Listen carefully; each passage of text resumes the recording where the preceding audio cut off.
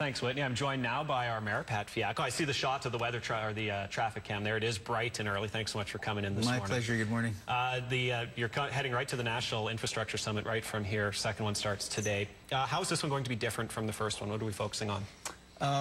The first one in Regina really brought in experts and really talked about a lot of theory. You know, what could we do?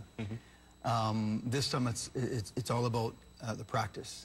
What is actually happening and what are we going to be doing right across the country. So a number of experts once again coming forward. We have a challenge out there that was a great idea, and it's called Morph My City. So this is worldwide, and it's about really taking a field, a canola field, brown field, and transforming that into an actual city.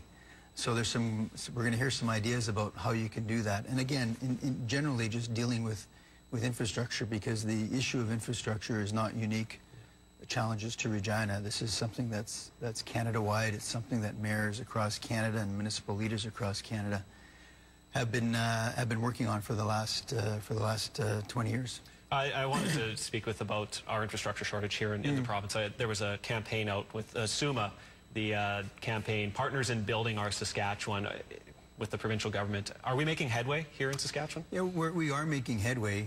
We've got a long ways to go, though, because there's been many years of really very little funding, either on the revenue sharing side or on the capital side. You see, we have two budgets that cities work on, the operating budget and the capital budget.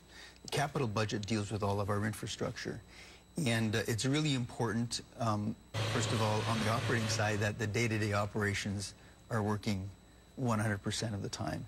And what's happened in the past is, because there was a shortfall on the operating side, and that shortfall was a result of just simply not collecting enough taxes.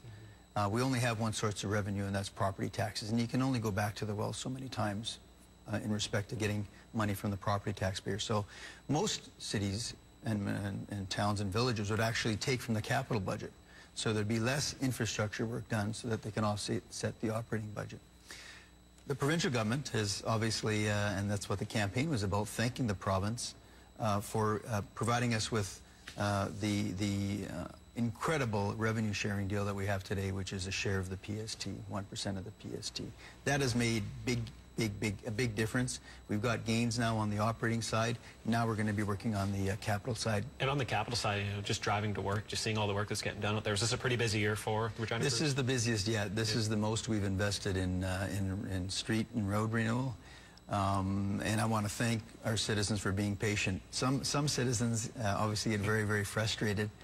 But if we want to get our roads fixed, there's going to be inconvenience. We have a very short construction season. And sometimes we hear citizens ask us, well, why don't you try to spread it out? Well, the problem is that we can't spread it out. Yeah. We have to get it done now.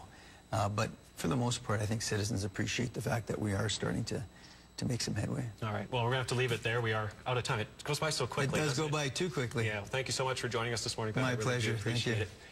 Well, we'll tell you how Tommy Douglas made a history on today's date as the morning news continues. But first, here's a live shot of downtown Regina. Don't go away. There is much more to come.